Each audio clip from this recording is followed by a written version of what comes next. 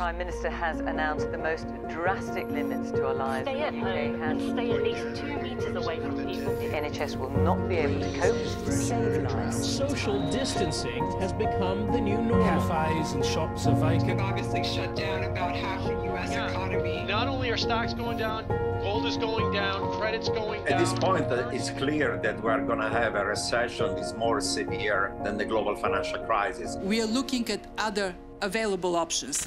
More and more people are buying and holding Bitcoin. Bitcoin. Let's take a look at Bitcoin. Some call this digital gold. Everybody should probably have 1% of their assets in Bitcoin.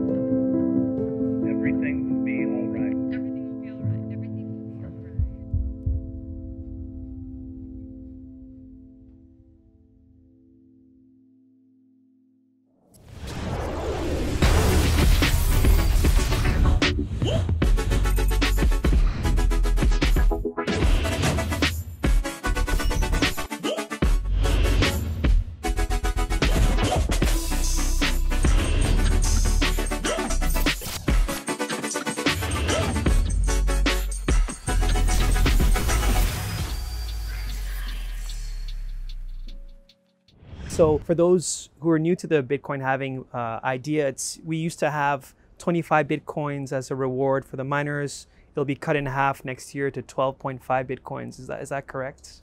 So when Bitcoin first started, so when it was first made, Bitcoin was designed to solve a specific problem. It was trying to be a form of money that would not succumb to capture. So it would not be centralized and it couldn't be controlled by some central authority. So every property and everything that happened and every part of Bitcoin came out from that. So we sometimes sort of scratch our heads as to why the founder was anonymous. Well, simply put, Bitcoin wasn't the first attempt at a decentralized and censorship-resistant money. But every previous attempt was either shut down, and often, in some cases, the founders were actually put into jail. So with that history in mind, it was sort of inevitable that any successful currency would have to have a founder that was anonymous. Similarly, the fact that all previous currencies that attempted to do this were centralized, they were shut down because there was one place to turn off a light, turn off a switch. So it had to be decentralized. So similarly, when it comes to monetary policy, we had to work out how to do that in a way where there wouldn't be any form of regulatory capture, or there wouldn't be any form of moral hazard as well, because there's a lot of risk if you have control of money supply. So it had to be decided right at the beginning. And so the decision was made by this group or person, male, female group, to release a certain amount of Bitcoin over time. So with each block, originally 50 Bitcoin were released. And for the first 4 years, roughly first 4 years. After that, it reduced to 25 Bitcoin for the next 4 years. And then we're now in the third phase. So we're in years 10 or 11 or so to 12.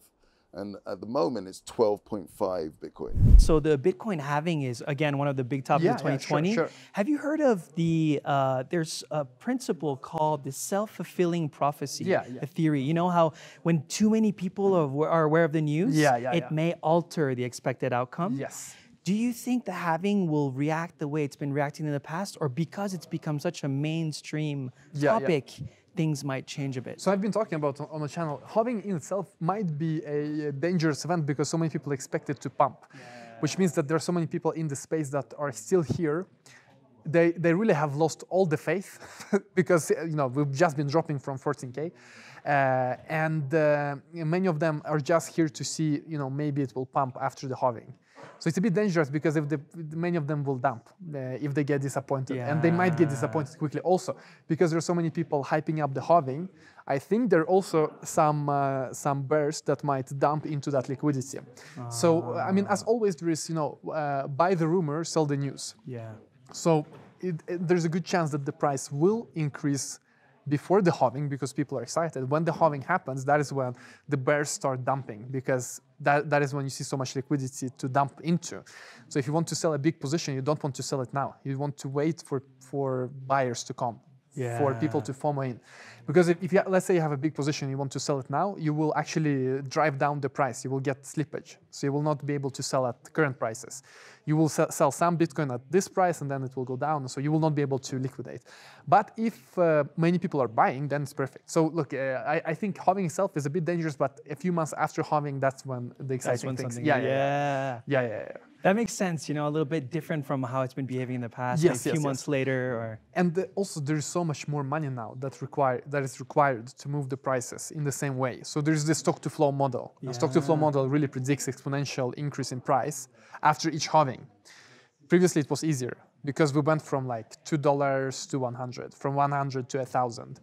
Now we're basically going from thousands to tens of thousands, if not hundreds of thousands. And obviously the amount of capital required to go from right now 8K to maybe 50K is way more than to go from like $2 to $10. Yeah. So that's another factor. Interesting. But all in all, that's why we are in crypto. It's uncertain, and it's also good that it's uncertain. Because if, once again, if it would be certain, everyone would be in crypto. Everyone and their cousin will already be in crypto. So it's good, it's uncertain. But look at the fundamentals, look at the long term. For me, it's very clear that Bitcoin is going to be huge, crypto is going to be huge. In the short term, it's all fun, but let's look at the long term at the end of the day. There's a theory called the self-fulfilling or self-defeating prophecy, which says that when too many people are aware of the same news or future events, it will alter the actual expected outcomes. Yes. So are you a little bit worried about that? About or do you still believe the halving is going to moon, as we say? I'm not worried at all, because in the long run you actually have a linear regression line going through it. And however, we can get front run, and the price just dumps before the halving. We get, or maybe it's coming afterwards. I mean, usually, we already know that the halvings will end in the year 2130. So in a perfect, efficient market, that should already be priced in, right?